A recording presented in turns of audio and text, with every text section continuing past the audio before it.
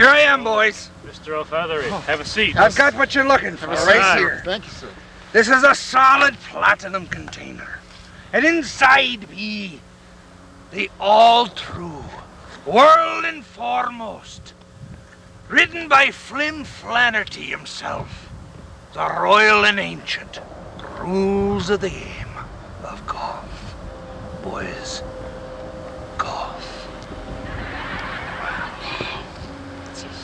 This is a spiritual moment.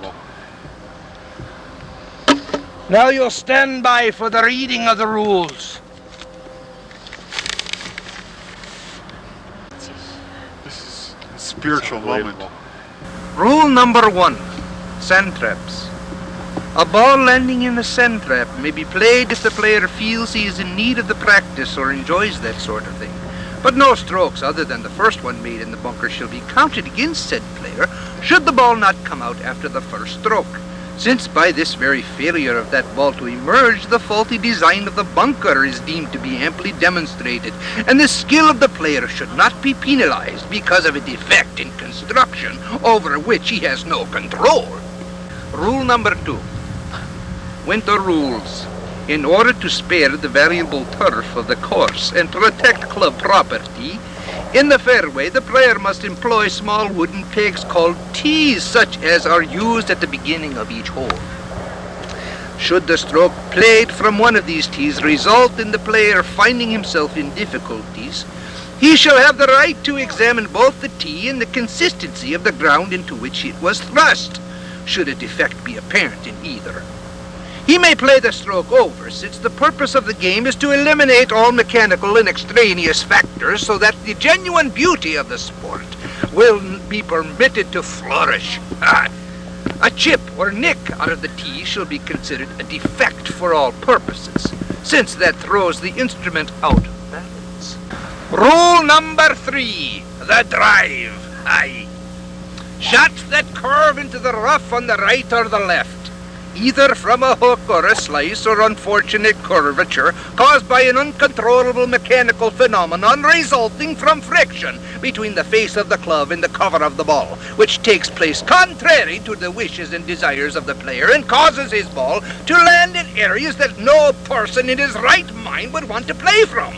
These shots shall be returned to the fairway at the point at farthest flight or roll, whichever is greatest. No penalty.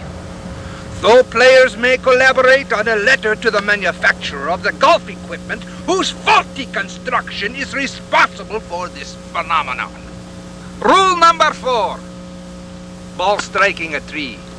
A ball striking a tree while in flight shall be deemed not to have struck the tree unless the player making the stroke declares that he was deliberately aiming for it. But if the player attests in good faith that it was in no sense his intention to strike this tree, then it is obviously a piece of bad luck that has no place in a scientific game or poor planning on the part of the course architect. Either way, no penalty shall accrue to the player who is permitted to estimate the distance his ball would have gone but for the unfortunate encounter. Rule number 5, a lost ball. There is no such thing as a lost ball. The ball is somewhere on the course and will be picked up eventually and pocketed by someone other than the true owner, and hence not entitled to do so, becoming not a lost but a stolen ball.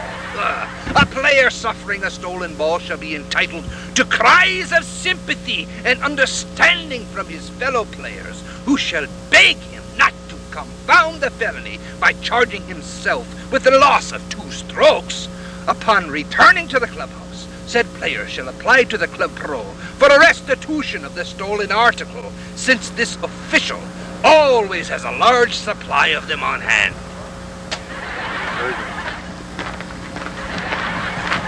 Rule number 6, ground under repair.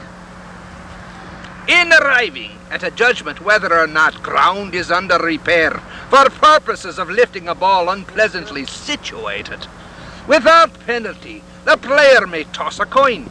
If it falls, the ground may be deemed under repair. However, if the player is unwilling to gamble in this manner, he may inspect the ground in question.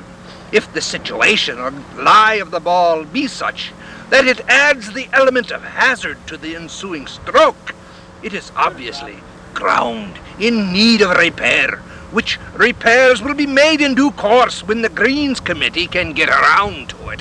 However, since the player cannot be expected to wait around until next Christmas, the ground shall be deemed under repair as of and from that moment. Wow. Rule number 7, rimming the cup.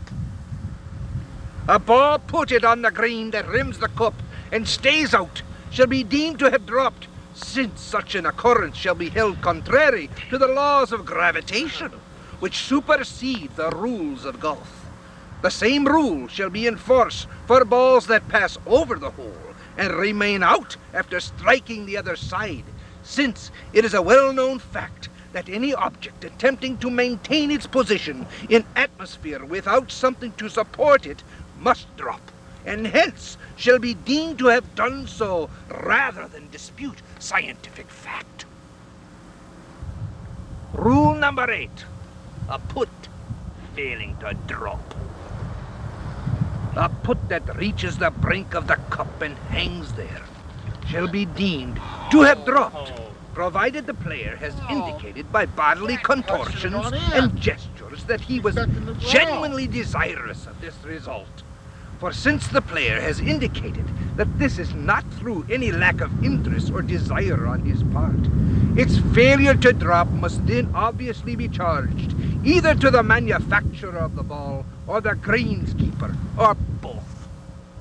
Also, to eliminate complaints frequently to the effect that the ball stopped so close to the hole you could have blown it in, the player shall place himself behind the ball and blow.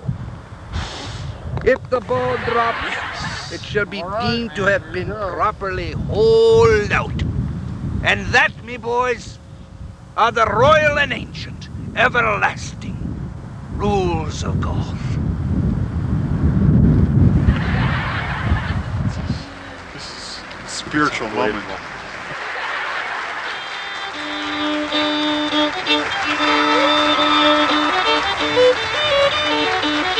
Thank you.